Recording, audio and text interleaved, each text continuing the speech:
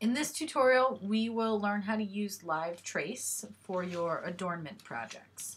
The first thing you need to do is place the scan of your drawing from the tracing paper into your Adornments to Text Illustrator file. So to do that, you want to click File, Place, go to the desktop or your downloads folder wherever you saved that scan, choose that image and place it.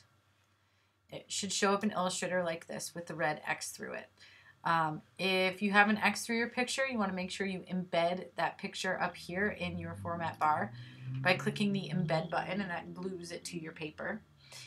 The next thing you want to do is open your image trace window. So we're going to go to the window drop-down menu and open image trace.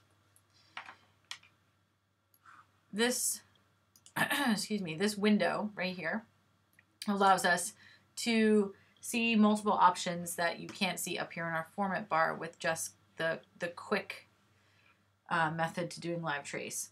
So in the Appeared tab, you can change the mode of your trace to either color, grayscale, black and white. We're going to keep it at black and white because that's what it scanned as.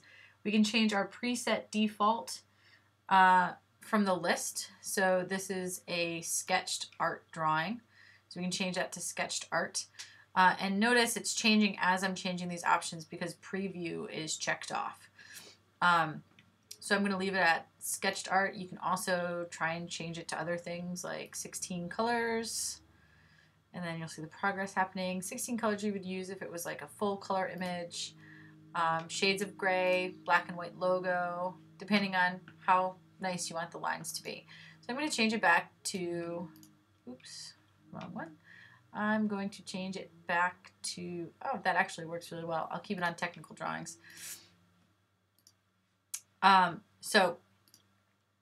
Excuse me.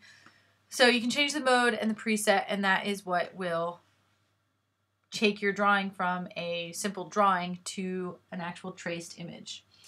If you see the appeared warning, window, press OK. You probably won't.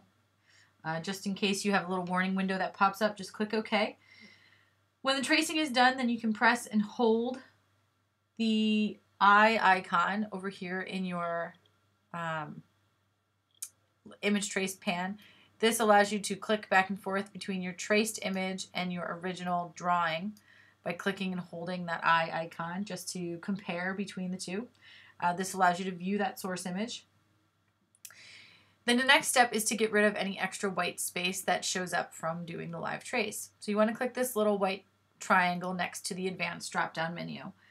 And in that drop-down window, you can choose the settings you need, and they will apply automatically to your image. So you can tweak your trace. I'm going to hide my text so you can see a little easier. By changing paths, by changing the corners. You can also play with threshold if you need to. Knock up the noise a little bit. The really important one is right here where it says ignore white. By checking that off, any white space that was there is no longer there. Okay? So now things are transparent. So you hit ignore white space. And then to convert your tracing object into a path, right now it's still a flat image, but to convert it into a path, into a series of paths, you want to press the expand button up here in your format bar on the image tracing toolbar. And what that does is it takes that flat image, now it takes it from a flat vector image into a vector image with lots of points. So you've converted that drawing into a series of paths. Now once you've done this, you're going to start to resize things and organize them around your text, and we will do that in our next tutorial.